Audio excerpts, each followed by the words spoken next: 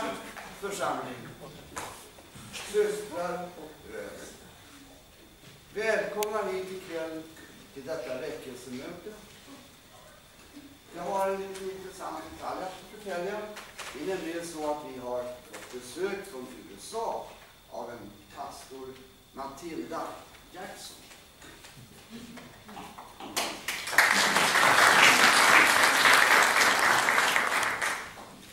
Normalt så brukar vi ha en tolk som heter Rosita Karlsson, men hon kan tyvärr inte ställa upp ikväll.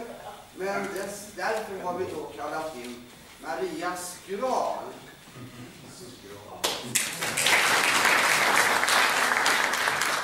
Hon har nämligen gått en termin på ABF och läst engelska.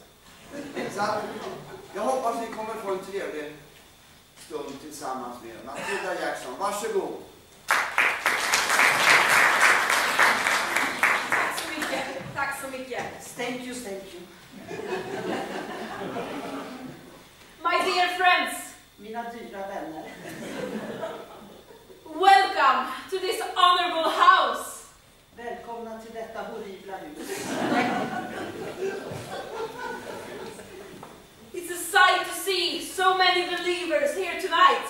Det är kul att se så många från Bolivia här.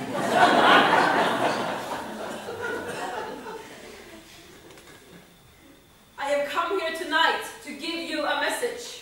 Jag har kommit hit ikväll för att ge en massage. A message that will make you feel warm and calm inside. En massage som kommer få er att känna er som en varm korv. I want you to hold hands and feel his sweet love lift you up. Jag vill att ni håller varandras händer och känner svetten lyfta er upp. Praise me! Praise me! Frisbee, frisbee.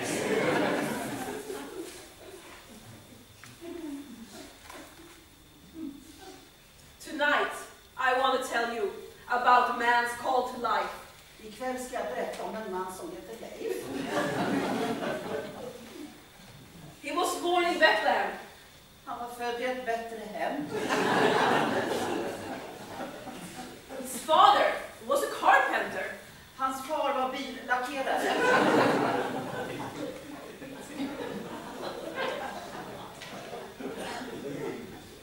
As a boy, he liked to watch his mother in the kitchen.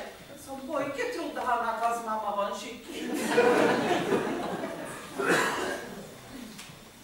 And in the night, he was sleeping in half a bed. Och på natten sov han på havsbadet. Finally, a man, he went out in the world to explore it. Till slut gick han till världen för att köpa en Explorer. Who was this important man? Vem var den impotente man? Who gave us the sun and the moon? Som gav sonen en mun. And the burning wind. Och brännvin. And sent the rain to us. Och sände räkningen till oss. He loved everyone. Han älskade med alla.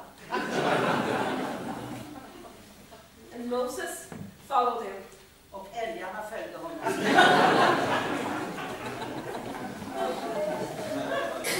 To listen to him in the valleys. För att lyssna på honom på Harris. And we too, we must follow him. Och vi två ska också gå dit.